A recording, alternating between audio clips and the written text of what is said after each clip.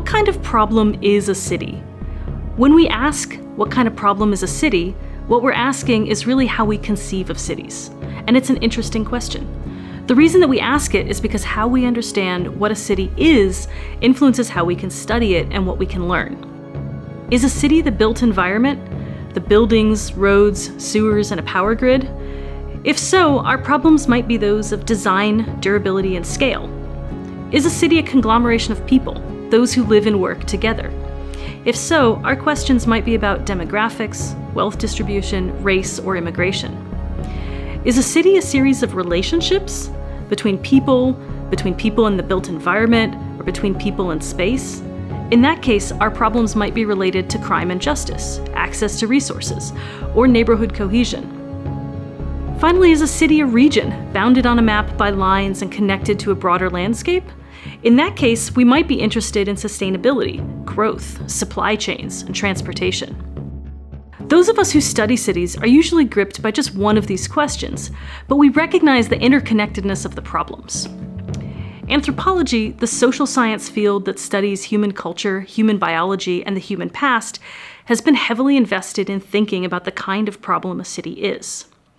Like most scholars who study or work in cities, it probably won't surprise you to learn that anthropologists are interested in a wide range of questions regarding the problem of cities. Archaeology, the subdiscipline of anthropology that studies the human past, adds another dimension to the picture: the long history of human experimentation with city life. As an archaeologist who studies the cities of the ancient Middle East, I'm interested in the life history of these cities, how and why cities first develop, how they differ from smaller settlements, and why some cities are eventually abandoned. A big part of my work stems from understanding how the multi-species communities that inhabit cities, the people, animals, and things that are interconnected and interdependent, change over time.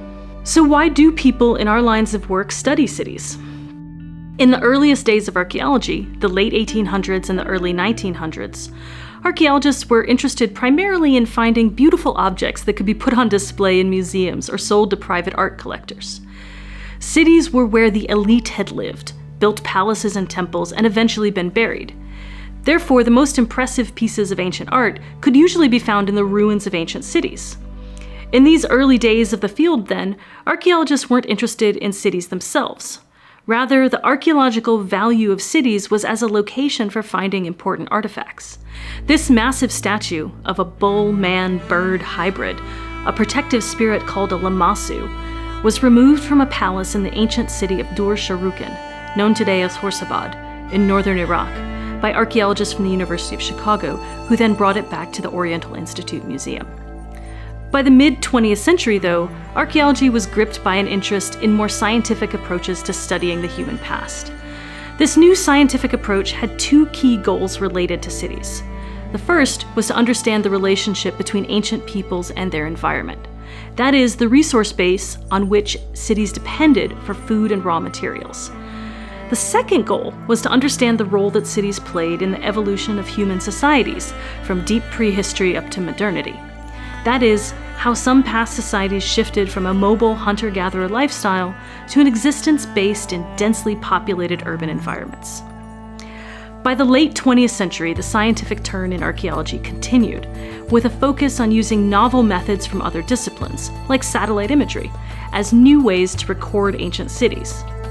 As these new methodologies were expanding the scope of data collection, archaeologists also began asking new questions. For example, they began to question how we might learn about the lives of non-elite people. They became interested in how we might understand the origins of power disparities. And they began to ask how ancient peoples experienced and conceived of their worlds. Archaeological studies of ancient cities, with their diverse populations, gave a path forward for answering some of these new questions. Cities are huge, complex things. How do we collect data that meaningfully captures that complexity? Archaeologists gather data about ancient cities in a number of ways, but the most crucial thing to remember is that we can never really excavate a complete city. It's rather impossible, as excavation is such slow work, and even if we tried, it's ethically dubious to excavate any site completely. Excavation is destructive. Once you dig a site, you have destroyed the stratigraphy, the layers of accumulated soil. And that's why archaeologists take such careful notes, because when we dig a site, we destroy it. We also leave portions of sites unexcavated intentionally, knowing that methods in the future will be more accurate and less destructive. This means that we also need to be very strategic and targeted when we decide which portions of these large ancient cities we intend to excavate. And making those decisions is a delicate balance of time, resources, and research goals. Most people think of archaeologists as excavators, and many of us do excavate. But there's so much more to it than that. Before we begin excavating an ancient city, we study maps and satellite imagery to get a sense for the lay of the land. And then we do a survey. This can involve things like using drones to get a sense of the landscape aerially, or walking across the landscape and recording the artifacts that we find sitting on the ground surface, or the remains of architecture that are still visible. Survey is particularly appealing because it can give you a great deal of information without destroying the site. Archaeologists also use what we call remote sensing technologies to see below the surface of a site without excavating.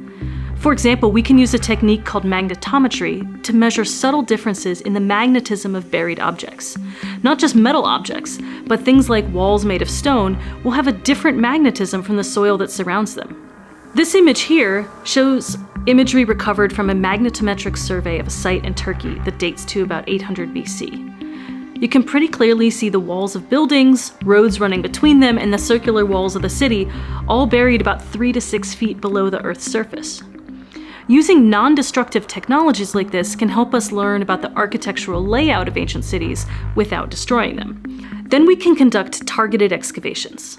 If, for example, we were interested in learning about the trade patterns in ancient cities, we might excavate near the gateways, because ancient texts from this region tell us that markets often sprang up near city gateways.